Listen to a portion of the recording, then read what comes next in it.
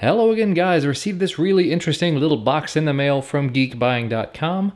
This is apparently the GeekBox, but taking a look at the back, we can get a little bit of info about it. As you can see, it has an ARM 64-bit Octa Core Cortex A53 processor. If I remember correctly, it's a Rockchip processor. That's one of the reasons I wasn't initially kind of big on it, but it's got 2 gigs of RAM, 16 gigs of storage, 802.11 AC Wi-Fi, gigabit Ethernet, loads and loads of ports, as well as a micro SD card slot, HDMI, comes running Android 5.1, but wait, what's this? It also runs Ubuntu. So this is capable of dual booting between Android 5.1 and Ubuntu. It also mentions Light Biz OS, which I am definitely not familiar with, but it was these first two that kind of caught me off guard. And from what I understand, I think they're actually planning to upgrade this to Marshmallow in the very near future as well. It's open source, it's developer friendly, and like I said, it does also work with Ubuntu, so definitely worth a shot. Takes a 5V at 2 amp connector. It does 4K, supposedly 4K at 60 Hz over HDMI 2.0. So all around, this actually sounds like an amazing little package. So let's open this up and see what we got. First up, you have the device itself. Who cares about that? We'll put that away. You have an interesting little manual. Talks about the design of the device, the contents and specifications, some of the interface and the main functions. That's actually the board that'll be inside of it. Different connectors and whatnot, and how it's expandable. Here's your little remote that comes with it. Looks actually an awful lot like a Roku remote, and it looks like that's going to take 2 AAA batteries. Here's what appears to be the charging cable. It's just a little barrel connector with a USB plug on the other end. And in a bit of a downer, here's your charging wall wart. USB plug though, so this should not be a problem in the slightest. I will say they did go ahead and include this adapter, so I can just plug it in like this. But I would much rather use a standard charger that I've got here, because as I said, it is just 5V at 2 amps, and I've definitely got chargers that'll do that. And last but certainly not least, HDMI cable. And actually, you might be able to see it there on the cable. It does say high-speed HDMI cable with Ethernet. So hopefully this is HDMI 2.0 compatible. I would assume so. And in a bit of last but certainly not least, for the sake of contrast, I'm going to do this. You have the box itself. Not a terribly huge little box. Got a couple of antennas on the back of it. We can kind of pop up like this. On the back you can see your power plug, micro USB, TF card slot or micro SD card slot, full-size HDMI, gigabit Ethernet, and 2 USB ports. And just double check the box. Those are both USB 2.0 host ports, so they should work with mice and keyboards and maybe even a webcam, but they're not USB 3, so don't go in expecting they will be. And they'll probably also work with USB storage, things like that. There on the bottom it says GeekBox, rated 5V at 2 amp max. On the top, I really like that design. That is super cool. This is a very nice modern design. I love it. And that's about all there is to it. So at this point, absolutely time to take it and hook it up to something. Okay, and as you can see, we are powering up the GeekBox for the first time. The lights turned on and went to a sort of a nice purple color and then blue, but you're just seeing the Android logo at this point. Should be loading up Android 5.1.1 or 5.1, can't remember at this point. And here we go. We are ready to start using Android. I've actually got a mouse hooked to it in case we wanted to use a mouse, but I do also have the remote. So let's just see if the remote does anything. That's a weird one. I have this little got it thing that is in the middle of the screen, wallpapers and widgets, so I have to dismiss that before I can do anything else. Okay, so let's see what the remote does with it now. So when I move around, I can select some of these icons. Let's look in the apps drawer. App to IDE, lots of standard apps. I see eHome Media Center, a couple of File Explorer apps, Kodi, Super SU, interesting to see that out of the box, Netflix, a music app, and that's about it.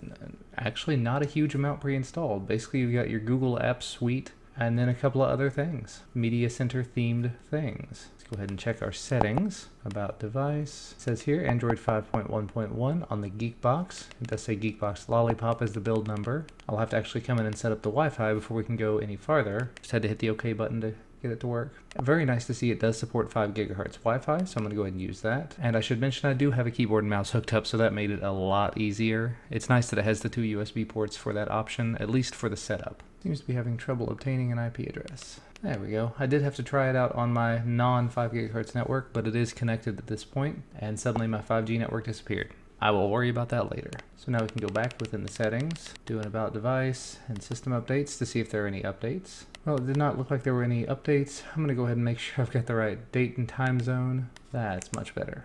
And actually I noticed up here at the top it mentions the Super SU binary needs to be updated. Let's go ahead and try to do that. Super SU needs to be updated, sure. And I will say, for a device that says it's catered toward developers, very, very nice to see Super SU pre-installed. And it says installation success, so it looks like everything worked appropriately. Let's take a quick look at the web browser. Built-in browser is just the standard default browser, and it does take us to the GeekBox website. And actually, that's one of the things I was curious about. I was searching in the background, how do you switch between Android and Ubuntu?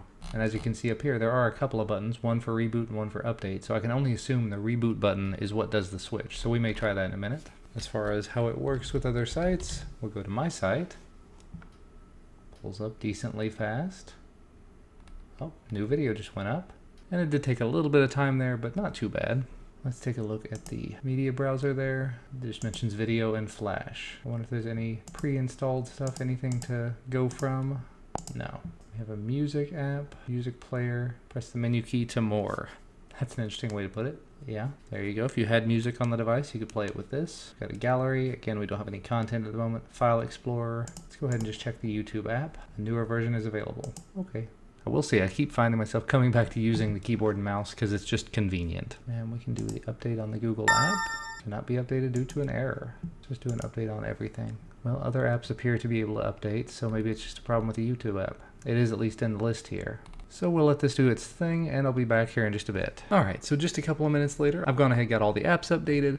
We are back inside the YouTube app looking at my channel because these are videos that I can actually show. So here's a video I uploaded the other day. Now, interestingly enough, I was not hearing any sound. I'm guessing it's just being redirected and I don't have my setup quite right. Job done. It's great for traveling until you realize, because I can see through the audio monitors on my capture device that it is providing audio. So we'll get out of the video. It does look like it is playing appropriately. Doesn't appear to have any real sluggishness. Everything so far has been decently snappy. Let's take a look at Kodi. I'm not familiar with Kodi. I just haven't used it, but if I remember correctly, it's the rebranding of eMMC or the update to it. So yeah, again, if I had any content on here, I could actually use this to play it back. But as you can see, I don't have any content on here. And for the sake of time and covering everything, safe to assume this is Android. It can do all of the same kind of things Android can. So whatever media files you'd want to play on it, it is supposedly capable of up to 4K. Now let's go ahead and try to reboot into Ubuntu because I want to see that. Actually, I think I figured it out. Down here in the lower left corner, there's this button. Click on the power button. It pops up and says power off, reboot, or reboot to Linux OS. So if I had to guess, you have to actually come into Android before going into Ubuntu. And that was pretty painless. It does say Wi-Fi networks are available, so it's obviously not going to be sharing any of that information. Go ahead and get that connected. This is LXDE, so this is Ubuntu. Makes sense. It's kind of lightweight, so it should work a little bit better on this system. And here you can see we've got the normal suite of Ubuntu-based apps, as well as Chromium web browser. And because this is Ubuntu, you ought to be able to come in here, and there you go. It's running updates. It says it's running Trusty, which is Ubuntu 14.04, which I guess kind of makes sense. The last long-term supported distro that they have. Here in a couple of months, they'll have a new long-term support, and because this is Ubuntu, I would assume that you could run updates on it. At least I hope you could. And there are a bunch of updates on here. So yeah, we'll go ahead and let it do its thing. So far, as you can kind of see, really not bad. Decently responsive. And when we're ready to go back, there's a reboot to Android right here. But you know, I don't want to spend a massive amount of time on this. So far, this is a really interesting little device. I'm going to go ahead and start using it for media playback and maybe Linux related things. Maybe see if I can get Ubuntu to update to a newer version on it. So don't consider this a full review. Maybe after I've used it for a little while, I'll come back and do an update to this video. And let me know if there's anything that you'd like to know about it specifically. But thanks so much to GeekBuying for sending this out my way. Thanks to you guys for watching. Remember to hit that thumbs up button below the video if you like this video. Subscribe to receive more when they become available. And we'll see you again next time.